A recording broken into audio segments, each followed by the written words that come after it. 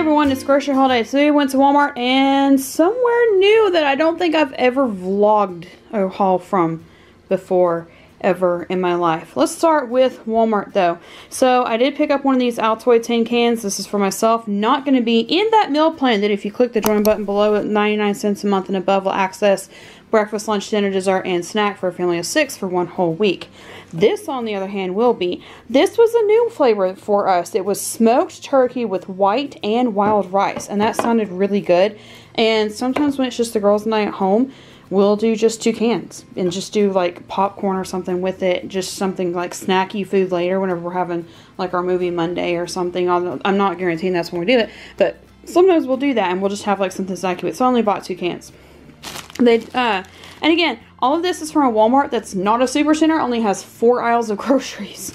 We also picked up 1 pack of ballpark buns because we found a pack of brats in our freezer, our stock-up freezer. 2 boxes of the ultra soft Kleenex. All of my teen girls hate the lotion ones, the Kleenex that has lotion, so we got the ultra soft instead.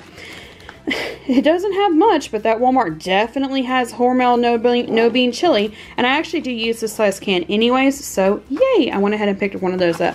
1 packet of the McCormick fajita seasoning. We have 5 of these ramen cups, the shrimp, beef, another shrimp, hot and spicy chicken, and another 5th beef.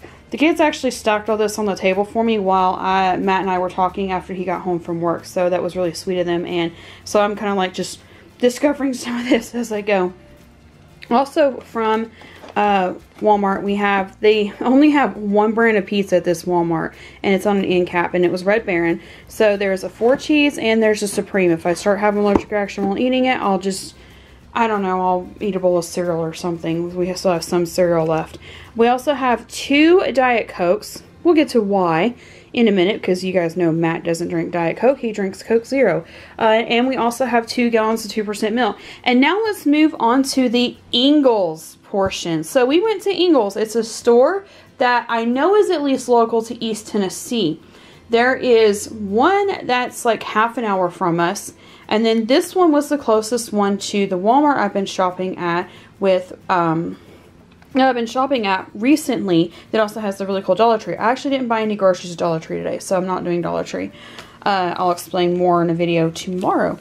But they had an Ingles, and the Ingles was actually cheaper than the Food City you normally see me share groceries from.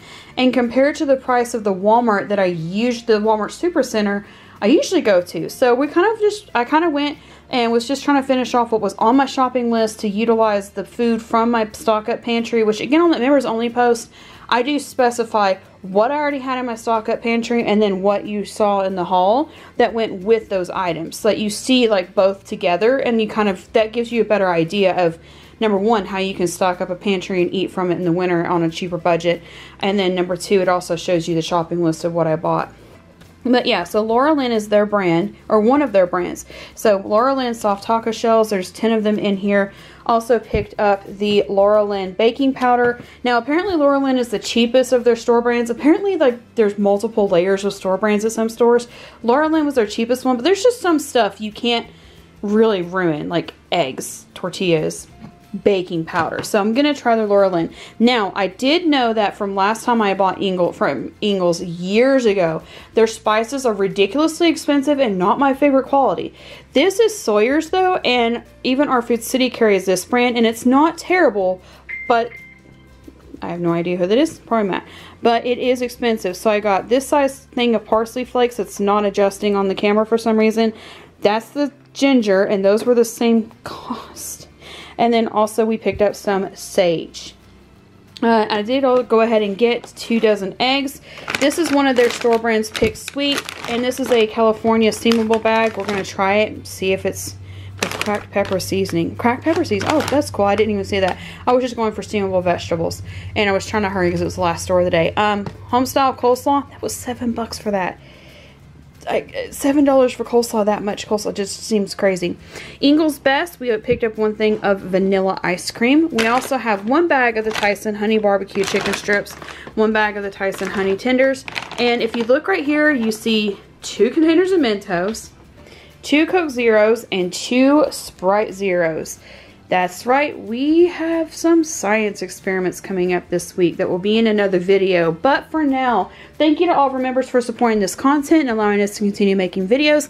And thank you to every single one of you for liking, watching, positive comments, and subscribing. And we will see you next time.